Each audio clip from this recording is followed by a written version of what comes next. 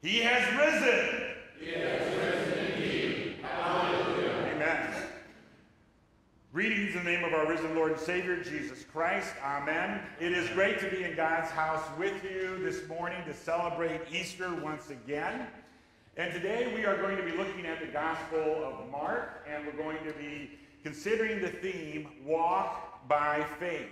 Now, the Gospel of Mark is very interesting in its accounting of the events of the resurrection.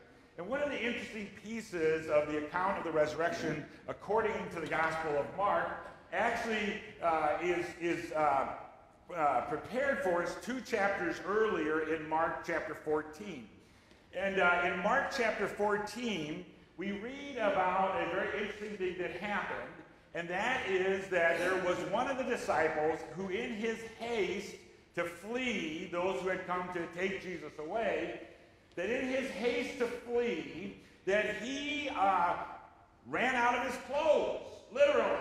They grabbed a hold of him, they grabbed a hold of his garment, and he struggled and he fought, and he was, such was his desire to get away from those who had come to capture Jesus, that he literally ran off naked into the night. And it's interesting when you look at the Gospel of Mark, because Mark is very careful, he pays great attention to the choice of words that he uses, and it says there that his linen cloth he left behind. And what's interesting about this is that Mark only uses this phrase, linen cloth, one other time in Scripture. And where is that? In the very next chapter, in Mark chapter 15, when it describes Jesus' burial. And so we don't know if Jesus is buried with the cloth that was left behind from the disciple, or if perhaps Mark is using literary license under the inspiration of the Holy Spirit to make a greater theological point, which is what? That Jesus is wrapped in our shame. He came and he died on the cross to pay for our sins. He took all the sins of the world upon him, including those of those closest to him in his own group. And perhaps also, as many have speculated over the years, that Mark is actually talking about who in this account? Himself. And so this may be a self-portrait here, if you will. But there's more to this, because we see then that when the women get to the tomb, there's a young man is how it's described. And he's in white robes, right? You can sort of see where this is going, perhaps. And what's interesting is that the way the women respond to this young man is that it seems like how people respond to angels, but not exactly. They don't respond with an overwhelming fear, and the clothing of this individual is not dazzling white, as it's usually described, a blinding brilliance. It's not quite that. And so then that has led people to consider this fact, that the young man who flees naked at Jesus' arrest is perhaps also the young man now clothed in the tomb.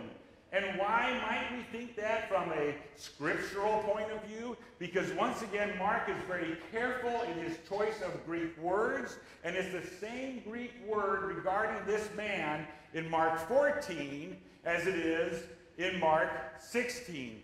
And so this has led people to speculate that perhaps this is really a one-sentence parable, if you will. And what would the point of that parable be? That this shows the stripping away which all the disciples are going through between Christ's crucifixion and his resurrection. And now this young man who fled naked is what himself? He is clothed.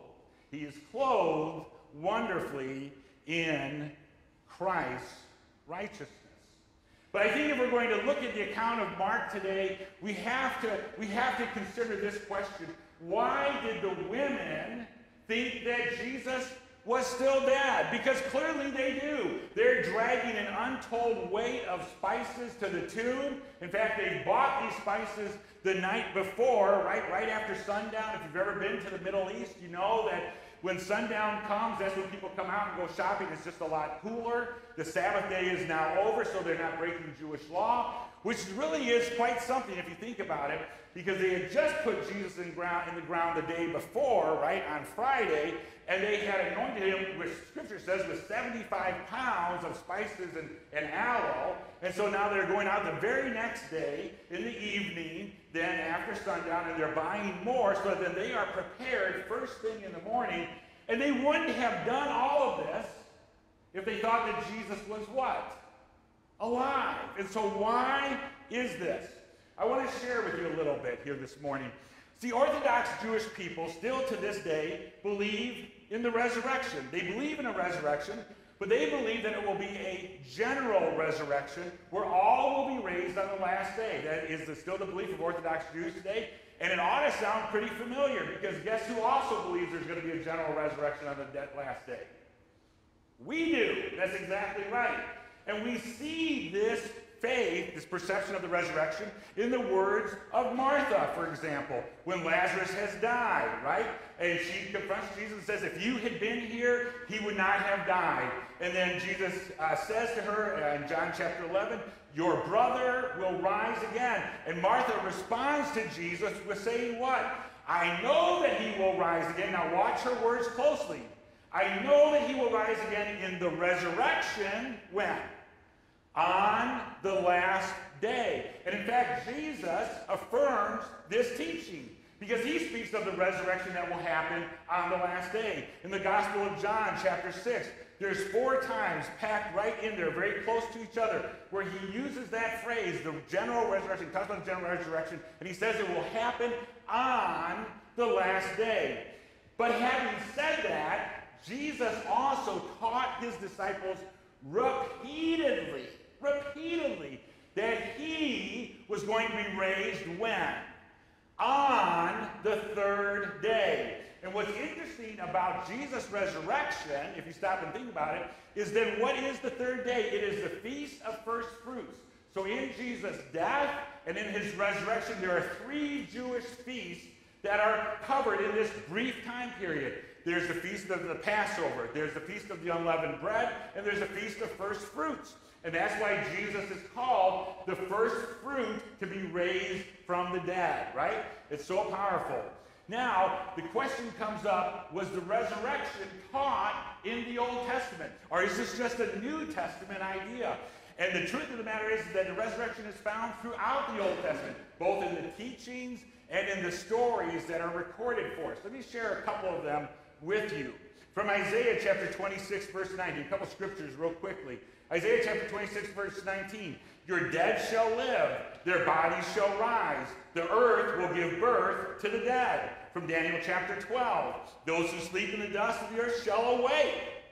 Some to everlasting life. This ought to sound pretty familiar to us, right? Some to shame and everlasting contempt. There's going to be a judgment on the last day. And then Ezekiel chapter 37, the famous Valley of Bones chapter. And part of it there says that the Spirit of the Lord set me down in the middle of the valley, and it was full of bones. And it talks then about how in this vision that all these bones are connected back together, sinew, and they come to life. But not only is it taught in the Old Testament, but it's also recorded in the Old Testament.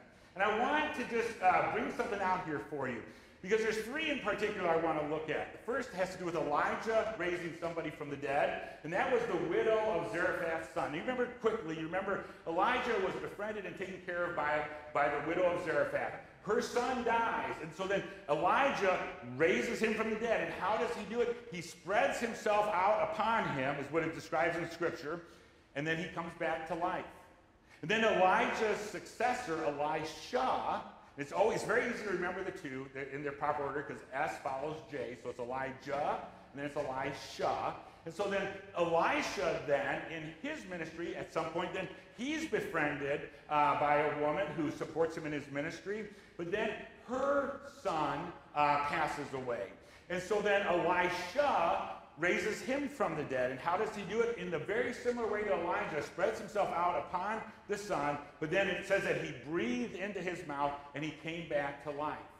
And then there's a 3rd time of somebody being raised from the dead that I want to draw to your attention this morning, and that is the man who was thrown into Elisha's grave. This is kind of an interesting story.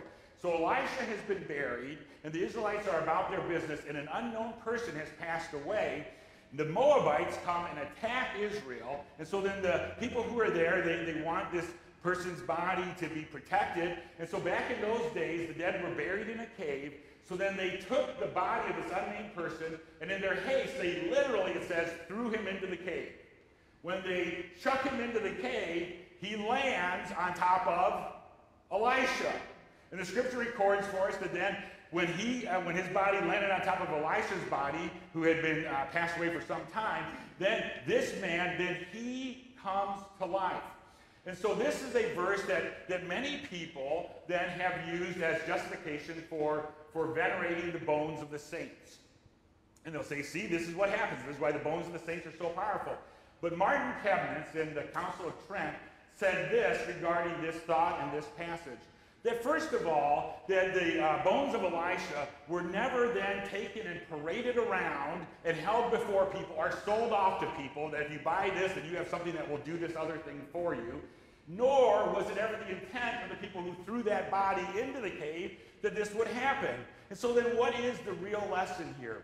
That Elisha, who faithfully proclaimed the word of God, even in his death, was a proclaimer of the power of God as well. Amen? Amen. And so then what would we gain from the text at hand? Well, the women clearly have doubts, right? We've sort of covered that. The women had doubts, and this is something that we should all be familiar with if we're honest with ourselves. But even having had their doubts, they still trust God. And they are active in their faith. I mean, let's give them some credit, right? They make it a priority to get the spices arranged immediately at the first opportunity, and now they're making it a priority to go and anoint their Savior. This is their beloved rabbi. They're going to anoint him at the very first opportunity that they have. And you know, it's not always easy to walk by faith in this world, right? I mean, if you have a child who comes to you earlier than maybe you had originally planned to have this child, whatever the circumstances might be, you're going to face a lot of questions, a lot of doubts, a lot of concern. It's not always easy to walk by faith. It's easy to talk about it. It's fairly easy to encourage other people in it, but to actually do it ourselves today, as we see these women walking by faith, let us also be encouraged. You know, it's not always easy to take time for worship when you've already worked a 60-hour week. It's not always easy to walk by faith. It's not always easy to stay with a spouse who struggles in one way or another. It's easier to make a different decision. It's not easy. But here's the thing I want to encourage you with today. Fear exists where Jesus is not. Fear exists where Jesus is. So if you're facing a struggle in your life, and quite honestly, you or a loved one is facing fear, then remember these words, that fear exists where Jesus isn't. And so call upon the name of Jesus, and turn to him, and trust in him, and seek him out to guide you through this time, and believe his words of grace and mercy to you and to yours. What's the big idea today? That we would walk by faith, that these women and their faith would inspire us also. And I think Scripture is full of these examples. We look at the women here today, and we see that when you meet Jesus, your load gets lighter. When you meet Jesus, your load gets lighter. Those women drugged those spices to go to the tomb. I can promise you this, they didn't take them back. You know, it gets hot in the Middle East, right? They left that stuff. They didn't need it anymore. When you meet Jesus, your load gets lighter. You know, there's a famous account of the woman at the well who has to go to the well in the middle of the day because she's not good enough to be with the other women when they go in the morning. And so she's dragging her water jar, Scripture tells us. And she goes to the well. And who does she run into? She runs into Jesus. And to make a long story short, Jesus shares God's grace and God's mercy with her. And one of the outcomes of this is what? I love this part of the story. It says that she left her water jar at the well. And she went and she told everybody. She left behind what she had come therewith. When you meet Jesus, your load gets lighter. You're going to have a chance to meet Jesus this morning. You're going to have a chance in the Lord's table. You're going to come to the Lord's table. You're going to receive Christ's body and blood. And you're going to receive it for a purpose. Because Jesus says when you receive his body and his blood, then your sins are forgiven. And so then your load is going to get lightened this morning by your Lord and Savior Jesus Christ. The good news is that God makes all of this so easy. In Romans chapter 10, it says that if you confess with your mouth that Jesus is Lord, and if you'll but believe in your heart that he was raised from the dead, that then you will be saved. And I want to invite everybody who's here and everybody who's watching to be in this relationship with our Father through his Son. It's so simple. You just have to confess with your mouth that Jesus is Lord and believe in your heart that he was raised from the dead. And then you will have the gift of eternal life and his grace that forgives all sins. Jesus doesn't want you to be burdened. He said in another place, "Come unto me, all you who are weary and heavy burdened, and I will give you rest. Take my yoke upon you, for my burden is easy and my load is light." We've got a great mission statement as a church that we're going to glorify God by spreading the gospel, right? And we're going to do this in our preaching, our teaching, and in, what's the third one, guys? Living our daily lives. That's exactly right.